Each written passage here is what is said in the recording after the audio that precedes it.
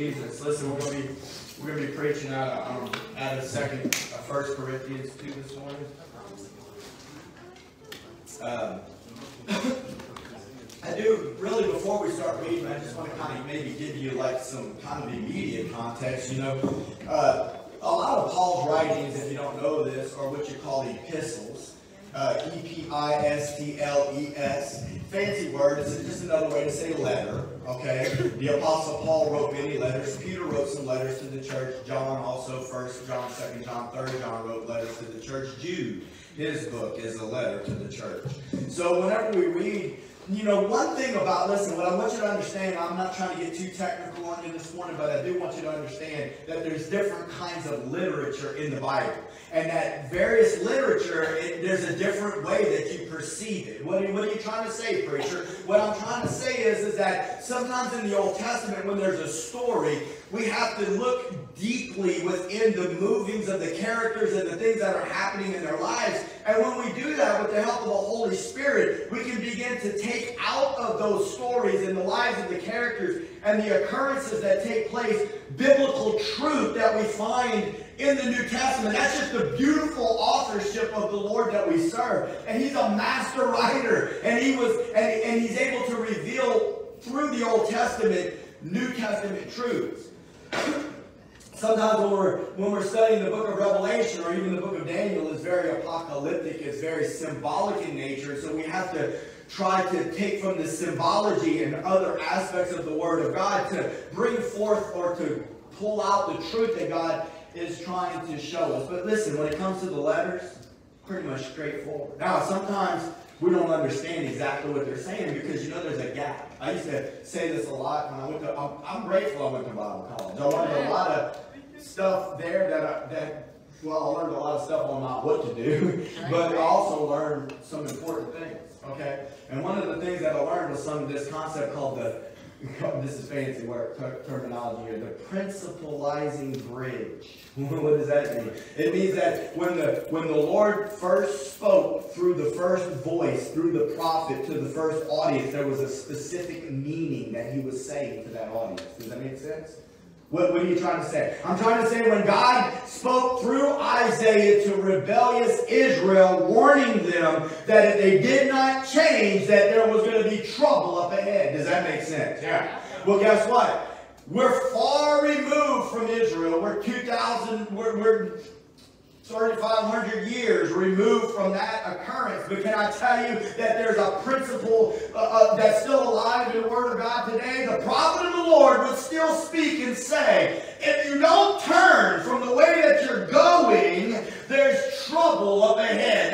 That principle, we got to cross that bridge, my friend. We got to be able to take from what was originally spoken. And I mean, you can't just go to the Word of the Lord and create some new meaning that was never there. You also don't want to put God in a box because it's His Word. And sometimes there's things in the Word of God that we have never seen before. And the Word of God is alive. Amen. I want you to know that. The Word of God is, the Bible says that of itself in Hebrews 4:12, that the Word of God is quick. That means alive. That's old King James language for alive. It is alive. It is powerful. It is sharper than the two-edged sword. It will begin to divide asunder like a surgical knife between bone and marrow and soul and spirit. There's only one thing that separates the soul and spirit of man is the Word of God. He'll show you the motives and the intents of your heart, child of God. Listen, sometimes whenever the Lord starts showing you your heart, starts showing the preacher his heart, there's a, oh, Lord, forgive me, right? But thank God that He cares. Thank God He loves. So the main point I wanted to get across is that when we're reading the letters of the Apostle Paul or these epistles, the theology or the doctrine, what is the fancy word doctrine? Instruction. The instruction of God. Listen, whenever you were growing up and your parents would try to say things to you. My dad, I don't know how I ended up like this because my dad was a one-liner. You hear me? He always, the way he communicated was just, I don't even want to sit here and think of some of his one-liners because I'll go off on a tangent. But the point is that what he said was fast, to the point, and simple. Okay? And yet half the time, I wasn't even listening to what he said. You understand what I'm getting at? And I just want to make sure that we don't get, let me just tell you a funny story real quick before we get into the Word. One time, I was at Bayou Pediatrics, and I was so slammed. I'm telling you, it just seemed like the patients were never going to stop. It's a long story on why it is that way. They would overbook the patients because it's like an airline. You don't know who's going to show up, all right? So they all showed up today. It was raining outside. They didn't want to stay in their house. I don't know why they came, but they all came and drove. And as soon as I get rid of one wave, here came another wave. And I was just like, and it was Bible study night. And I was like, Lord. And then I started realizing, what are you lying, devil? You just trying to mess me up. And then all of a sudden, I'm walking down the hall, and I remember one of my dad's old sayings. I hope it's okay. I'm gonna tone it down for you. And I just busted out laughing in the middle of the hallway. I just remember him saying, I called him up, hey man, how you been doing? He said, I'm busier than a one-legged man in a butt-kicking contest. But you know what happened was I got a visual of a one-legged man trying to win a butt-kicking contest. And that was pretty hilarious because that's exactly how I felt. But all them times he had said that to me as a kid, I never paid, what are you talking about, man? A one-legged man in a butt-kicking contest. That don't even make no sense. What I'm trying to say is that in these New Testament letters, the instruction is right here on the page.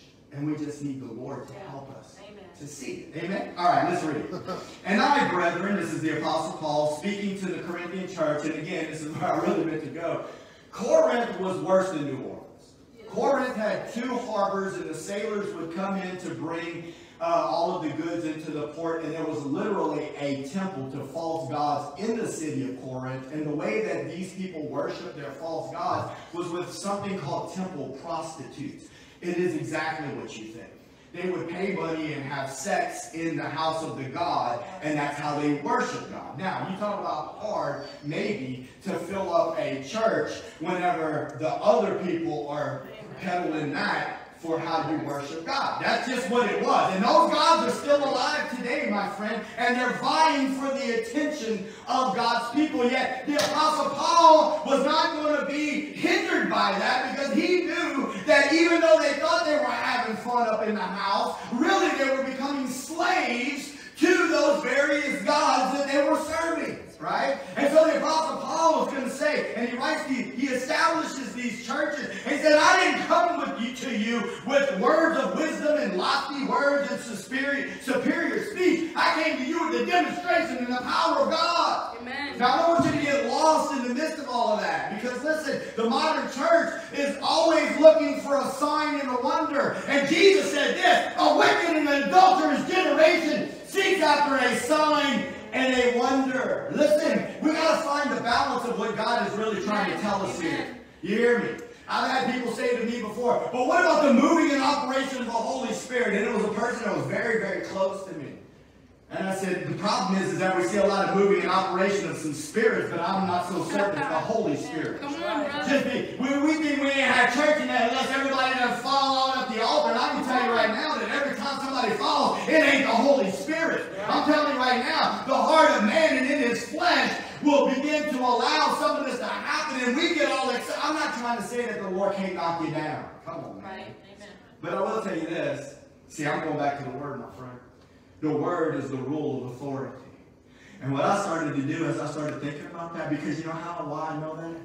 Because my God, more than once, I thought that's what I was supposed to do. The preacher put a little bit of pressure on my head, and I thought that was my cue. I hate to tell you, but I was bound up in the cycle of what was going on. I'm being transparent with you. I'm not trying to tell you, listen, if the Lord wants to knock people down, I want the Lord to knock people down. But I don't want nothing fake. Come on. I don't want nothing fake, my friend. And I can remember like opening my eyes, it's time for me to get out. And later, after the Lord started to deliver me, he reminded me of all of these things. He's like, what is this? And so now you need to search the scriptures. How many times do people fall down in the Word? I look in the New Testament. Guess how many times people fell down in the Word? In the New Testament. Guess how many times that I can see. I'm not trying to say nobody else fell down. I mean, the Apostle Paul fell down on the road to Damascus. But what was the Lord doing? Striking him down. You're kicking against the pricks, Paul. You're going in the wrong direction. And then there's another time in the Garden of Gethsemane when a whole group of people fell down. Remember that? Hey, Jesus, he feels them behind him. He says, who do you see? We see Jesus of Nazareth. I am. Boom, they all fall down. There's another thing. Like, are you one to fall down into those situations? I'm not one to fall down. Because, see, that's the word rebuke rebuking people. All right. One time I can find in the Old Testament where a group of people fall down, and it was actually under a godly situation. When they dedicated the temple of the temple of Solomon. When they dedicated the temple of Solomon, the glory cloud descended and put in the house of the Lord. And it says that the priest could not minister because of the presence of the Lord. And I can just imagine that. I mean, I don't know what it looked like. They might have just been falling out like flies for all I know. But I can just imagine them slowly like falling to their knees and glory to the Lord. Amen. I want something. Lord, please, amen, descend in the house of God. I got to be honest with you. I want to be careful that I don't get so caught up that I'm trying to put God in a box. I don't want that. I want God to move through His power and His anointing. Amen. So, but I want you to know that there's a whole lot of crazy stuff going on in Corinth. And listen, let me just say this. There's a whole lot of stuff that's happening. Some of it's real. I'm talking about the gifts of the Spirit. You want to learn about the gifts of the Spirit? You need to see what the Apostle Paul says to the church in Corinth. You know what he tells them? He says, basically, he says, you're like a bunch of babes. You're like a bunch of babes, and you move and you operate in all of these gifts, but basically you ain't got no fruit. Y'all are carnal. Like y'all over here divided over oh, I'm of Peter, I'm of Paul, I'm of Apollos. They're over here like, this is my favorite preacher, that's my favorite preacher. That's carnality. If somebody's preaching the truth, we need to get past it. Paul said, did I die for you? No, I didn't die for you. Jesus died for you. Amen? And I understand that we all have certain preachers that we like better than others, and there's nothing wrong with that. There's certain things. But listen, what we need to really learn is to be able to hear the truth and to know when we're hearing the truth. Amen. And you know, some people may not. Well, I love Pastor Matt, but I like the way this guy brings it, man. He got a little oomph, man. He kind of reminds me of whatever. Okay, that's fine. As long as what his oomph is saying is the word of the Lord. Amen. There's nothing wrong with that. All right. So there's a mess in Corinth. I want you to know, and there's a mess in the modern church. We're going to try to principalize truth out of this story today and make it our own this morning. Amen. He says, and I, brethren, when I came to you, came not with excellency of speech or of wisdom, declaring unto you the testimony of God. For I determined not to know anything among you save Jesus Christ and Him crucified. And I was with you in weakness and in fear and in much trembling. You know, they say the Apostle Paul had a lot of physical ailments, eye problems. He was a man of short stature. There was a lot of things that there wasn't like a whole lot. It doesn't seem like he was real nice looking. He wasn't a real big guy. People would not have really been attracted to him physically per se. But boy, when he spoke, and listen, the power and the unwillingness to quit in this man is just unbelievable. Like if you study him, you won't see another brother that lived for the Lord and did the work of God like he did. All right. But so I was with you in much trembling, and my speech and my preaching was not with enticing words of man's wisdom. And now I want you to pay attention to this, because one thing I do want to say is this: what is you have to imagine in your mind what the demonstration and power of God is for you. I'm not here to try to tell you I have my own opinions, and I've already shared some of them. I'm not trying to skew people's way of thinking. Okay, I'm just trying to get to the bottom of the truth, just like you are. And what I'm trying to say is that people just falling out and jerking and shaking on the ground the manifestation of God's power? Maybe it could be, but I'm not trying to take that away. But guess what? One thing that was happening is the power of God was changing people's hearts.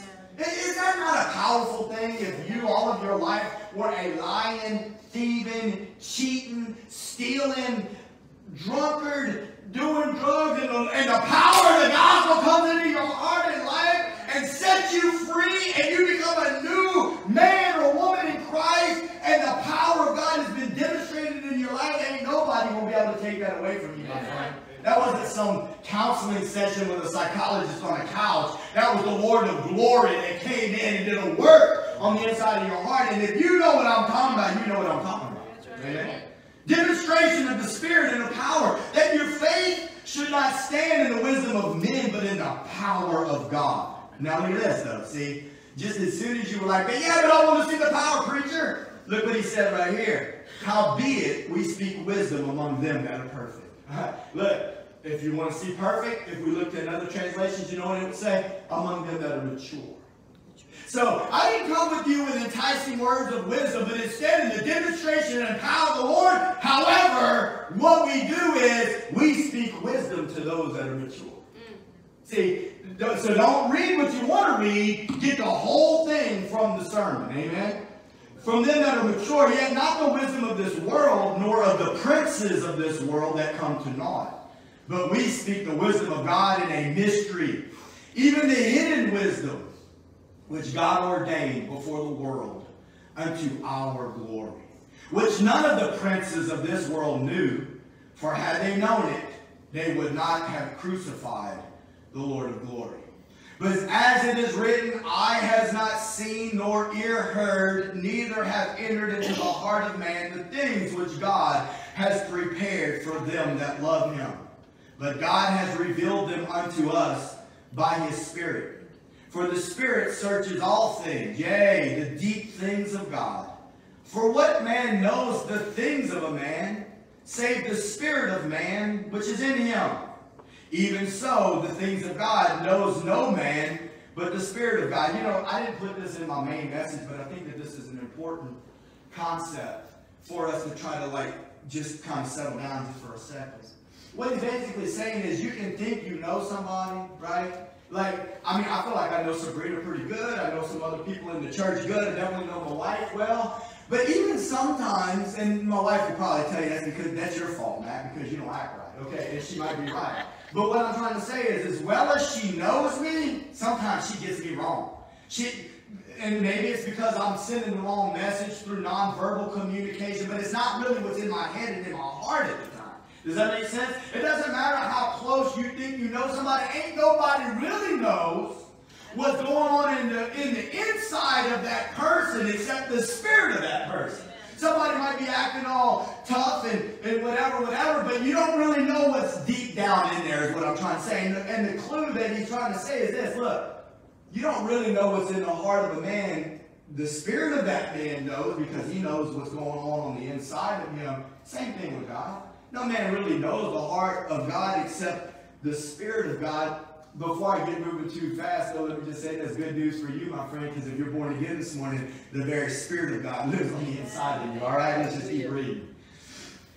No man knows the things of God, but the Spirit of God. Now we have received not the spirit of the world, but the Spirit which is of God, that we might know the things that are freely given to us of God, which things also we speak.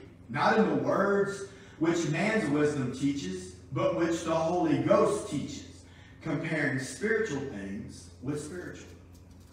But the natural man receives not the things of the Spirit of God, for they are foolishness unto him. Let me just say that again. The natural man receives not the things of the Spirit of God, for they are foolishness unto him. I just want to make a quick point on this in case I forget to say it later. That, the natural mind and the natural man, what the Bible's really talking about, the word in the Greek is psychikos. It's also another word where we get our word psyche from.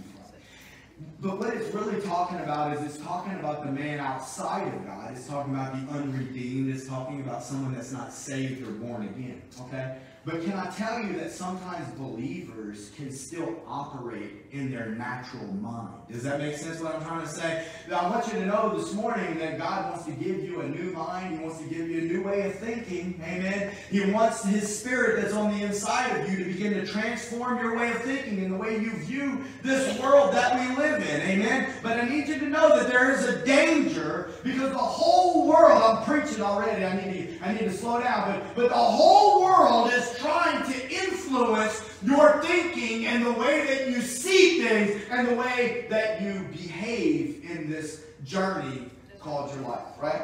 But the natural man cannot understand the things of the Spirit, for they are foolishness unto him, neither can he know them because they are spiritually discerned. But he that is spiritual judges all things, yet he himself is judged of no man. Look, I wasn't even going to pay a whole lot of attention to that verse, but I just want to tell you something this morning. If you're going through something in life, whether it's next week or 2 years from now, and you find yourself where people are looking down on you, okay, because you did something, you made a boo-boo, And boy, they was waiting for you to make a boo-boo. Were they not? Come on, somebody. I've seen it in my life. Oh, and you call yourself a Christian. And look what you did. And look what you said. Look, buddy, the enemy is out there ready to call you guilty. What the word of the Lord is saying is he's not trying to say that you ain't never going to be judged for any kind of mistakes that you make. But listen, the judgment is up to the Lord. That's right. No, man, you don't need to be judged by no man. Oh, we judge people's fruit. I can tell you, oh, well, that wasn't the Lord. And sometimes when I say something, like, that wasn't the Lord, that was my flesh, right?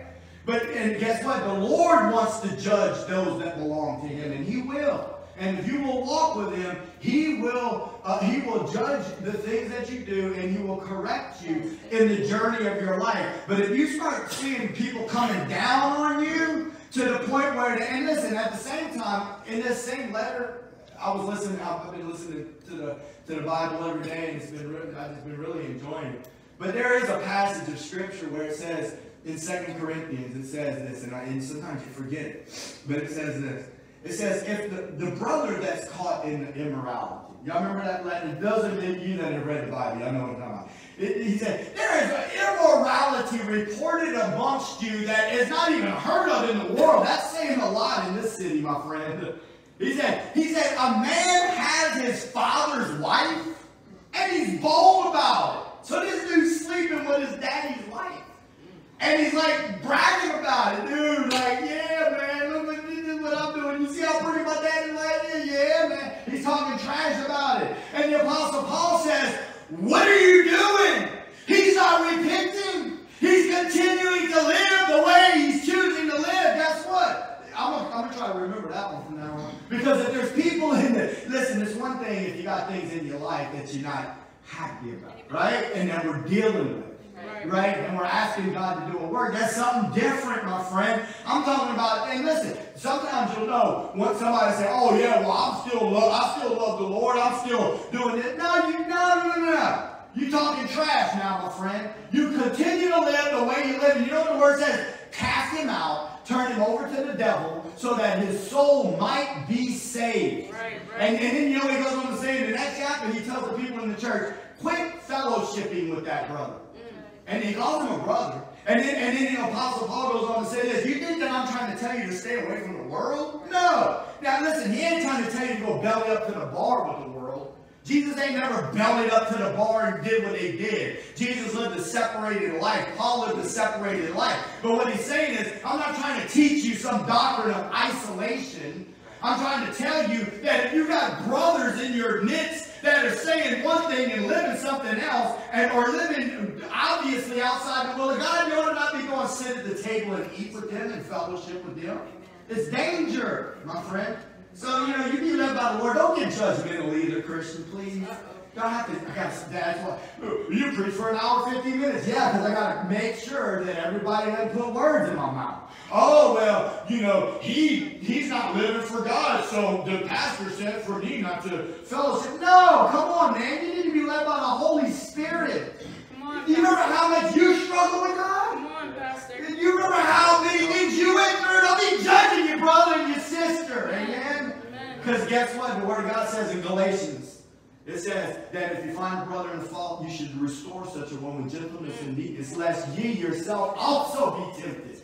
What that means is, you go ahead and get prideful, my friend, because you know what's going to happen? The Lord will remove his hand a little bit, he's going to let some of that stuff jump on you. That same stuff that's on your brother that you caught. But you're like, hey, did you hear what those so-and-so's been doing?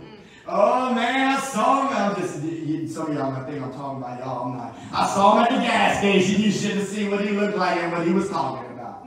Oh, Lord, he was a mess. Yeah, well, guess what? You better be careful, friend. Better watch that gossip in tongues. Better watch it. Because you know what? The Lord will let some jump on you. Anyway, this is all not part of the message. That's free. He himself is judged of no man, for who has known the mind of the Lord that he may instruct him? But we have the mind of Christ. All right, let's get into this word a little bit here. I want you to see that I put right here. This is the title to my message. His mind is a terrible thing to waste. I got that from, some of you might have grown up in the 80s like I did. I'm pretty sure that it was they'd say, here's your brain, I think, right? They'd have a frying pan Well, no, like, here's your brain. They had 2 eggs on the tape on the counter. And they had a frying pan on stuff. Here's your brain, the 2 eggs. Here's your brain on drugs. And they put some eggs in the frying pan. You know, and then they would say this, a mind is a terrible thing to waste. I want you to know that, you know, some of our minds, the way they used to be, wouldn't be that terrible to waste them and to throw them away. Put them in a waste bag. But his mind is a terrible thing to waste. Now, 3 main things that jumped out to me in this passage of Scripture was testimony, wisdom, and mind. And those are the 3 things that I want to talk to you about this morning real quick as we move forward. But we're going to start with testimony. I want to mention to you a little bit. You know, I said something about testimony earlier, but testimony is such a powerful thing. Amen? Some of these things say, everyone has a story. The power of testimony. Share your testimony. Listen, I know I've shared this story before, but when I was on Bourbon Street that time ministering the gospel, and you remember I had that checkbook Bible, and that dude from France, he had just graduated as a mechanical engineer. He's like, why are you here? And I pulled the Bible out. No, I don't want to see that. Because he didn't believe in it, but he had to know. Why are you here? And then finally the Lord said, tell him this story, man. And I said, Jesus changed me. Now, I don't know about you, but I love people's testimony. I'm telling you right now, and listen, this is weird stuff. This is just who the Lord redeemed me. Every now and then you'll get a glimpse of who I used to be. How in the world, you're 15 years old, you steal your daddy's car, you run away to California, you end up in a bus station in El Paso, Texas, and out of all them people that you don't know, you meet up with another person that's doing drugs. How'd that happen? Because there's a spirit leading you.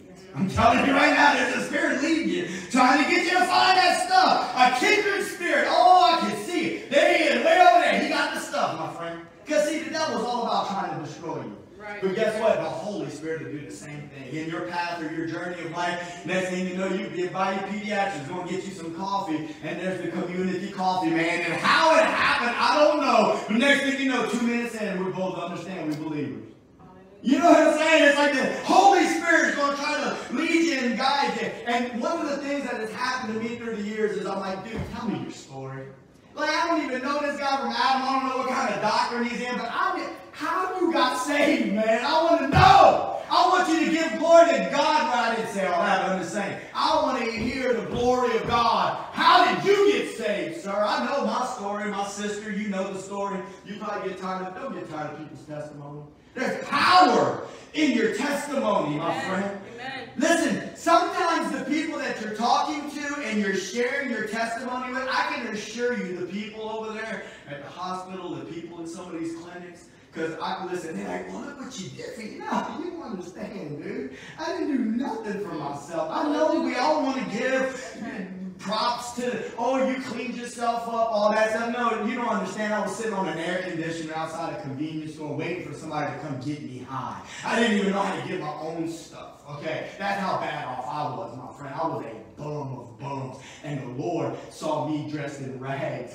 And he reached down and he said, I got something better for you, son. I'm trying to tell you, the Lord will change it and give you hope. Don't try to take the glory away from my Jesus. You might think I'm a fool by the time I'm telling you the story, but I believe that when we walk away, you might have thought I was foolish, but the Holy Spirit is going to deal with you and he's going to contend with you because he loves you and he wants your soul. Don't be scared to share your story, my friend. Right? Ask the Lord to anoint you. Yes. Ask the Lord to touch you. Yes. But listen, we ain't even really talking about our story this morning. We're talking about the story of the Lord. Look at that. See, I've been reading the Bible for so long. Paul says that when I came to you, brethren, I did not come with superiority of speech or of wisdom, proclaiming to you the testimony of God. Amen. As long as I've been reading the Bible, I got to tell you, I don't know that I ever caught on to that. The testimony of God. God has a testimony. It's the very word in the Greek. It's martyrion. That's where we get the word martyr from, which translated later on in life because people that were given testimony and witness for Jesus ended up losing their lives for the cause, and that's where the word martyr comes from. But the real meaning is testimony. Somebody that gives witness to the facts. You ever been in court? I hope you haven't, but I have. Look, they calling people up there. Give testimony to the facts, sir. Right? Giving their witness. Listen, God has a testimony. Praise God. I bet you already know what it is, but I'm about to share it with you because look at the next verse. Let's find out what God's testimony is. Here you go, right here. Boom. For I determined to know nothing among you except Jesus Christ and Him crucified. That is the testimony of God. Now, listen, I want to take a second. I want to do a little bit of teaching. Bear with me. Recently, someone told me that there's factions in the message of the cross folk. And it surprised me. I'm like, I ain't caught up in all that. I ain't even think. But the factions are saying, they're not even preaching the cross anymore. Dude, this is the same old lame, tired story. I shared that with Robert way back when I didn't really even know nothing about the Bible per se. I was just learning. The Lord had just opened my eyes. But what I knew, I knew. And I was like, well, you know, this old boy that's coming to the Bible study, he's a little concerned because you ain't saying the word cross enough. I'm like, dude, are you even serious? That's the same thing people are saying today about that ministry. Oh, they're not saying the word. We want to hear the word cross more. We want to hear the word blood more. Well, let me tell you something. I told Robert, how many years ago was that? I don't know. 10 years, 12 years, 15 years ago. I said, Robert, let me tell you something, my brother. I can preach the message of the cross, the message of the finished work of Christ, the new covenant message for an hour and a half and never mention the word cross or blood one time. You need to understand it ain't about a word. It's about the truth. It's about the testimony of God that man was fallen, born the first time in Adam, and that he was separate from God, and that his mind was all twisted off away from God. But hallelujah, he had a plan. Listen to me, my friend. The message of the cross is in the fact that there was no people called by God, but he called a man named Abraham out from amongst the heathen, out from amongst nobody that knew God, and through him he created a nation, and through that nation thousands of years later he gives us Jesus. Yes. And Jesus dies on the cross. His sinless life offered a sacrifice to pay the penalty of the entirety of Adam's fallen race. And that when that message goes forward, the message of what? The message of the fact that you were born a sinner the first time, but I got good news. His name is Jesus. And he was the prescription from the Father to die for your sin. Hallelujah. That's the message.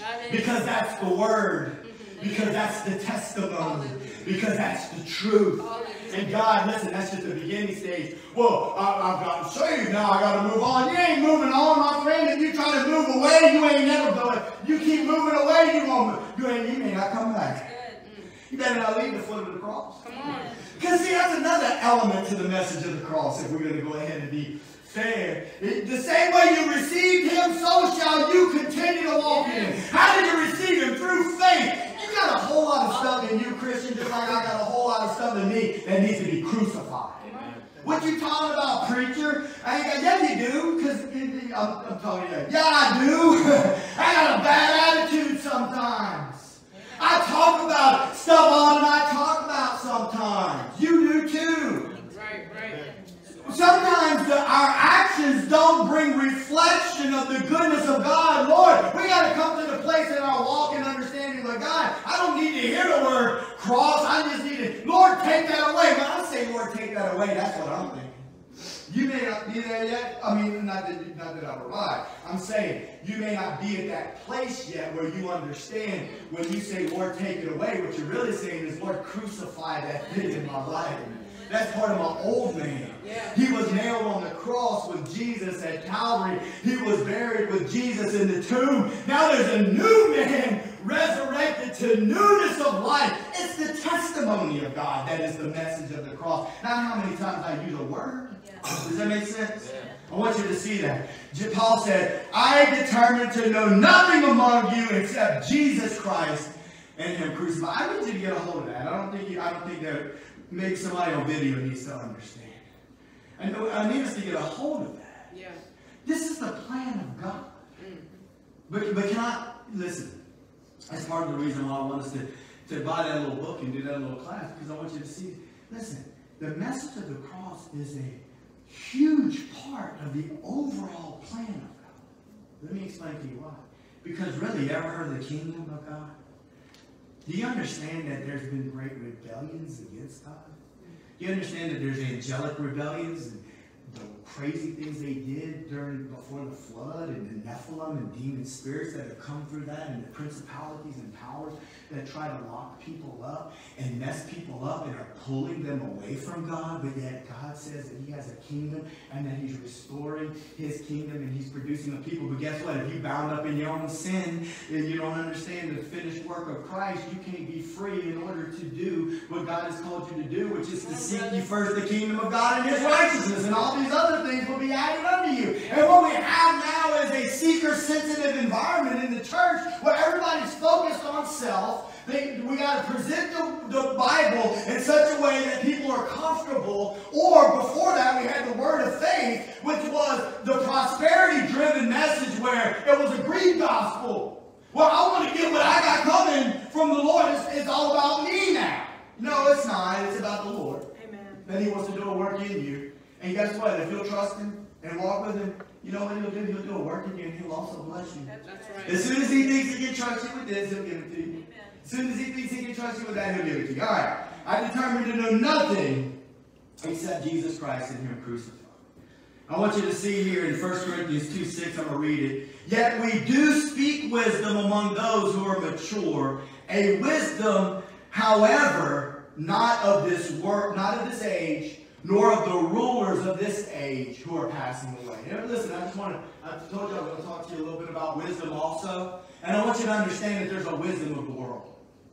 I speak to people all of the time, and they got stuff that they just got stuff figured out.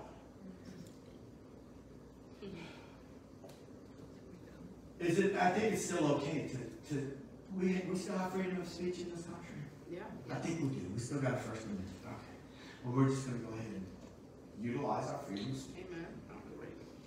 And we'll just believe, God, that as we utilize our freedom of speech, the world won't be able to harm us or do anything to us that God won't. That's right.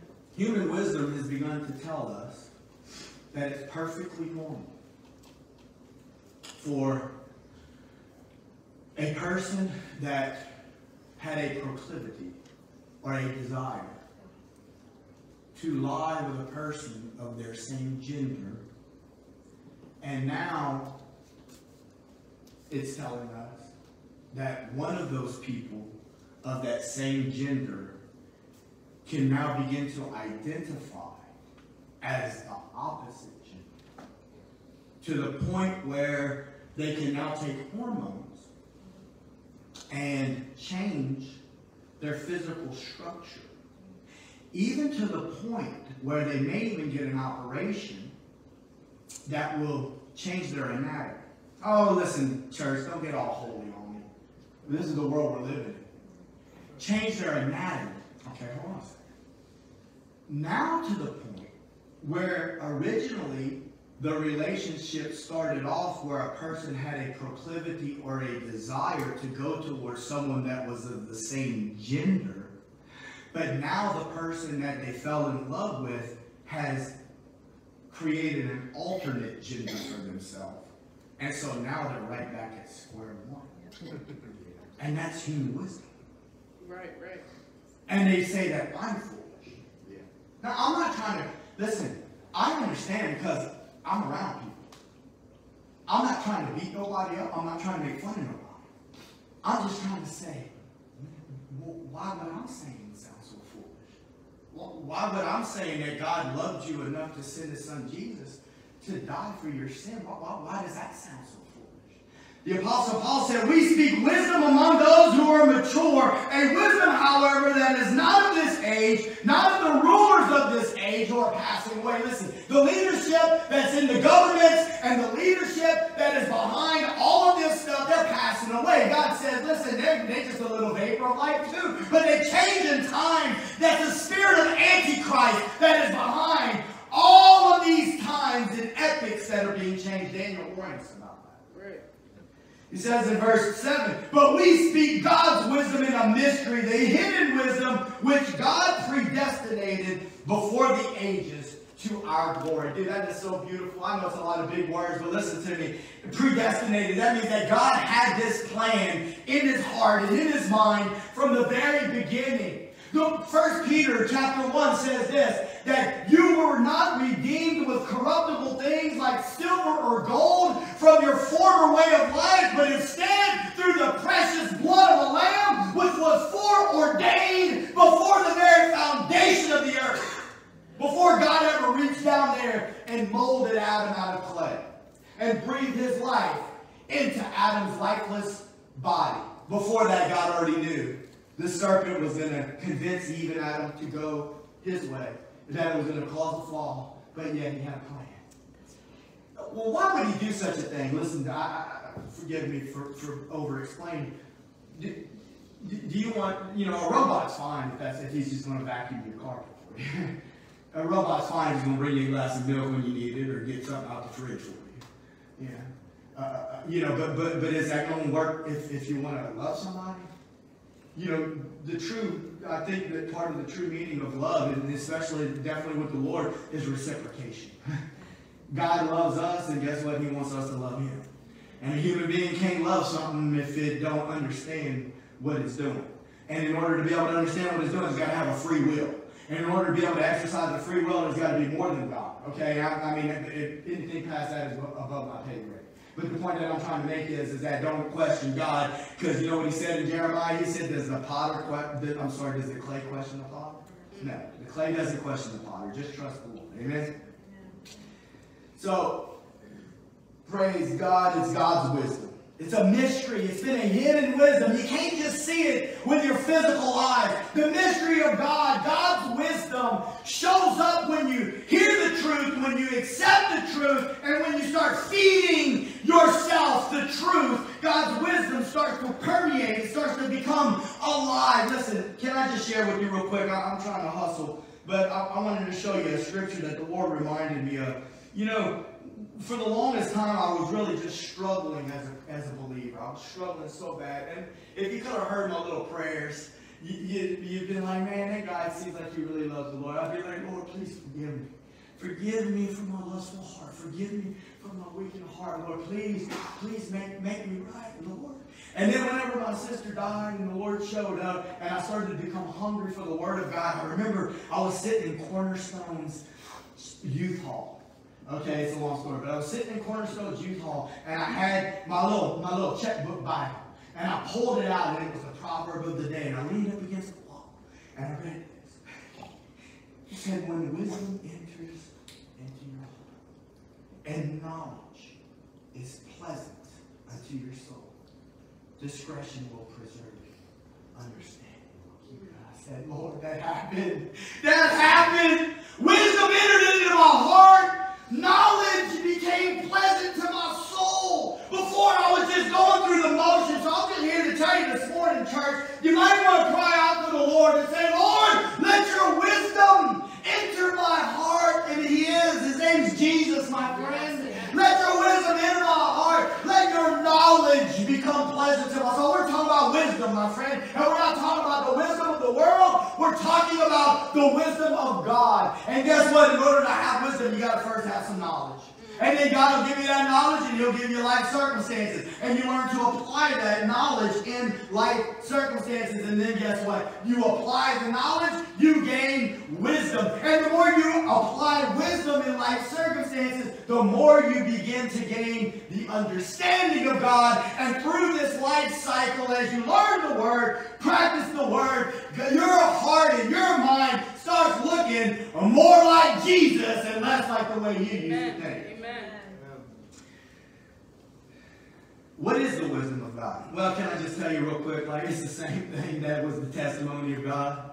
Look right here. Let's go backwards a couple of chapters. One chapter, verse 21. After that, in the wisdom of God, the world by wisdom knew not God. It pleased God by the foolishness of preaching to save them that are lost. Isn't that something? It pleased God through the foolishness of preaching to save them that believe. I was thinking to myself, last night, I was in the vehicle. I was thinking, man, I bet you so many people think I'm so You know, like I'm just saying, like what I'm saying is that the things that, because dude, when I go off, I'm telling you, when I start witnessing to people, it kind of looks a little bit like this. Maybe not sweating this much and being this loud because that'd be inappropriate. But what I'm trying to say is I get really, really excited. And I'm thinking to myself, they probably think I'm so foolish. And I said, you know what, Lord? Praise God. Let me be a fool for Jesus, amen. Let me be counted a fool for Christ instead of the lies of the world. The foolishness of preaching. Yeah, I thought about that before too. Like, Lord, why in the world would you use marred clay?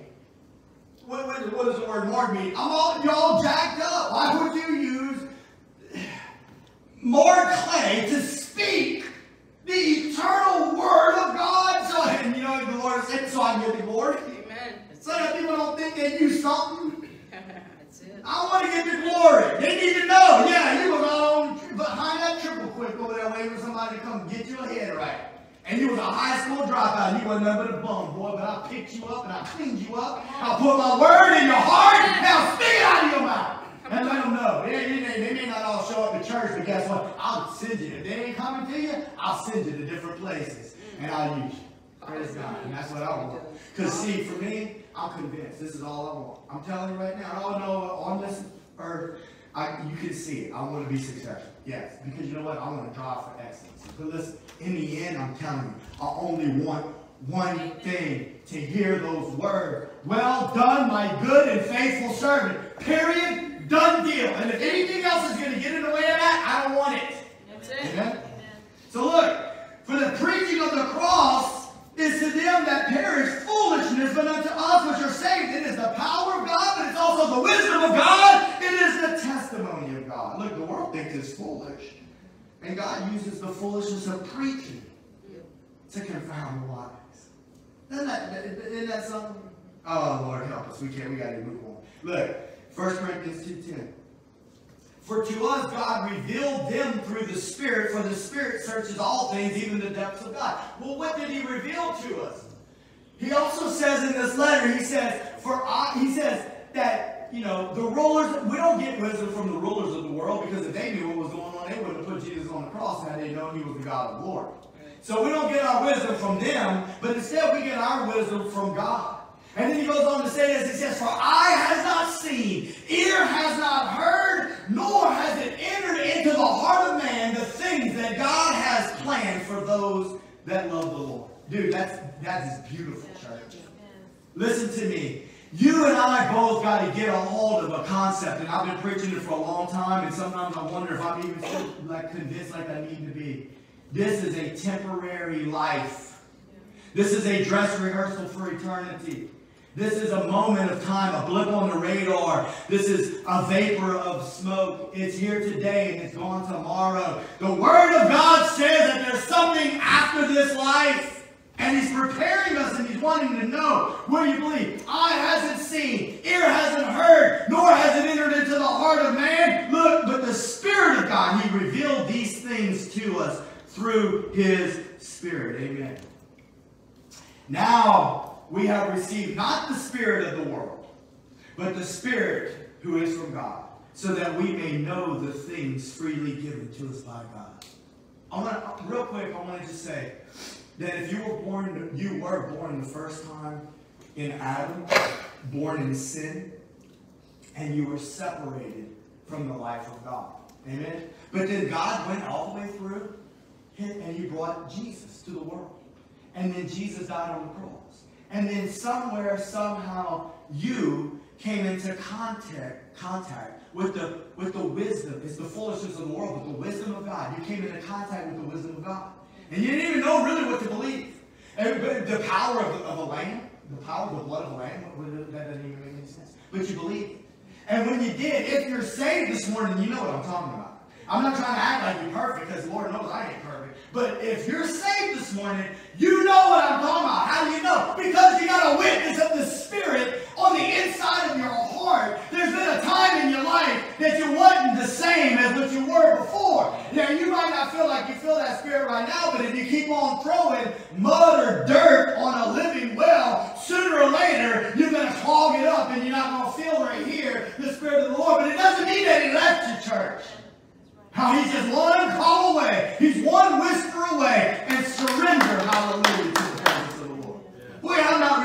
spirit of the world, but the spirit who is from God. That's what I'm trying to say. God brought this plan into existence all for a purpose, that he could bring his spirit back to you, put his spirit in you, so that he could begin to give his wisdom to you, the wisdom of God, so that you can begin to see the breadth and the width and the depth of the mystery of Christ.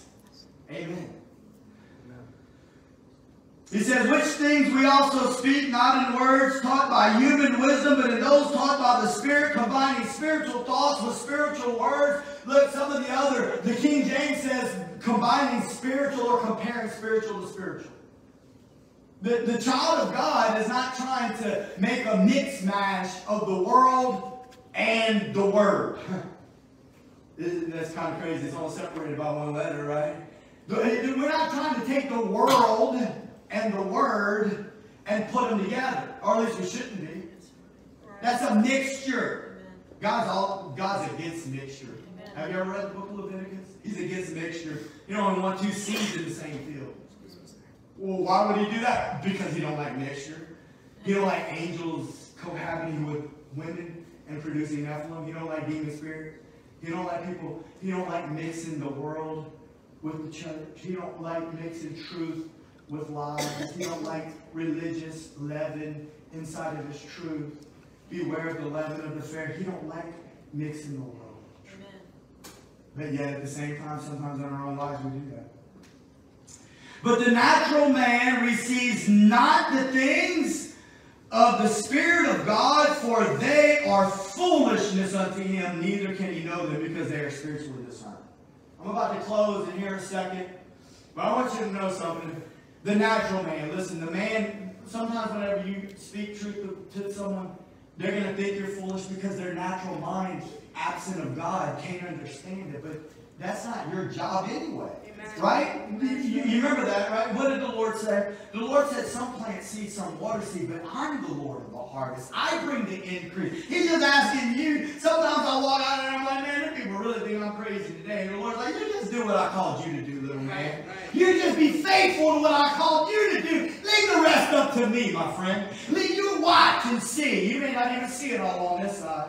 I've shared it to you before, but I'm going to say it again. I was one day like in Bayou Pediatrics, probably 16 years ago, 18 years ago. Some dude came in there and he had just lost his leg. He's like, dude, I lost my leg in a Harley accident. And I was so on fire for the Lord. I'm like, look, you know what you need, bro? Because you look like you down in the dumps. You need some Jesus. Let me tell you what the Lord did for me. I wrote it down, a little prayer of salvation. Right? I ain't seen this dude again. 2 years later, this guy comes in. He says, look, I was passing through town, had my child. And he said, we were still linked over here. I just had to come in here and tell you something. I had to tell you that I got saved, man. I got saved and I'm going to church and the Lord changed me. I just wanted to thank you. I haven't had people come back to the office, give this card to Mr. Matt. When you prayed with my boy in the clinic and he was struggling in his mind, the Lord has done a work in his heart. I'm just trying to tell you that. That's only maybe 2, maybe 3, 4 times. How many others are there out there that I may never know? I don't need to always see the church full. I'd love to see it, but guess what? He's the Lord of the harvest. Just be faithful to what I called you to do. Amen. Little man. Quit hearing all the words and the whispers that come from other people. Don't be confounded by the way they look. I called you to preach. Amen. Do what I called you to do. See, the natural man, he can't receive those things. They're spiritually understood. Good news, church, you're not natural. Amen. You're spiritual.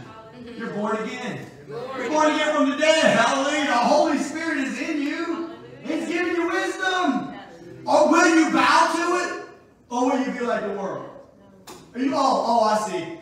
You got yourself some wisdom for your salvation, but now you're going to handle your business like the world. Oh, okay. I see. And you're going to operate with the natural mind. Oh. You're going to operate according to what the law says. And I hired this lawyer. You know, look, that's fine. Sometimes we got to hire lawyers. I get it. Okay, but guess what? If the lawyer's telling me to do something that's contrary to the word of the Lord, you might have to get fired, sir. Because we got to be able to reconcile this situation within this. Because I ain't here. Because ultimately, you ain't the one that's keeping me out of prison. You ain't the one that you know. No. I got to trust the Lord. At some point in time, if I got to venture outside of God's will, then it ain't God's will. Amen. That's good. Help me. That's it. The mind is a terrible thing to waste. Yeah. But look, no, it's not. That's not right. It's not the mind. It's his mind. Jesus' mind. That's what I want to close with. Musicians, singers, y'all come up, because I always want to close out with time of worship. And if you need prayer this morning, listen, don't be scared of these altars, man. At the altar is a place of sacrifice. The cross, amen. When we come here, we lay ourselves down, we let the Lord deal with us. I try to find these little pictures. Because I was thinking, man, there's a whole lot going on inside our brains. The world and the world's wisdom is vying for our attention and trying to pull us away from the Lord, right? The way we think and the things that it's trying to do to us. But listen, I want you to know, who has known the mind of the Lord that he will instruct him? But we have the mind. There's so many scriptures that I could begin to move towards. Ephesians chapter 4 and the renewed mind. Romans chapter 12. Don't be conformed to this world, but be ye transformed by the renewing of your mind. Listen, the Word of God, Christian. If you want to go look for a church that focuses more on other stuff, then listen, this is America. You got everybody. But I'm telling you right now, if you find yourself in a church that's not focusing on the Word, not teaching you the Word of God, you're going to be possibly finding yourself venturing astray. It's the Spirit of God through the Word of God giving us the wisdom of God that's going to help us to navigate this journey called. Praise God. Let's worship the King. Amen.